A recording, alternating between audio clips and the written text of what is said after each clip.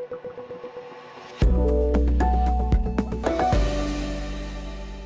final weekend of July will feature shooting stars. Catch the peak of 2 meteor showers on the nights of July 30th and July 31st, the southern Delta Aquarids and the Alpha Capricornids. Unlike most meteor showers, when peak levels are usually one-night events, the dueling meteor showers peaks have a plateau-like effect, meaning stargazers have a week centered around the nights of July 30th and 31st to see shooting stars. The dueling showers combine for 15 to 20 meteors per hour. The Alpha Capricornid meteor showers are known for producing bright fireballs. A nearly full moon will compete with the showers for most of the night.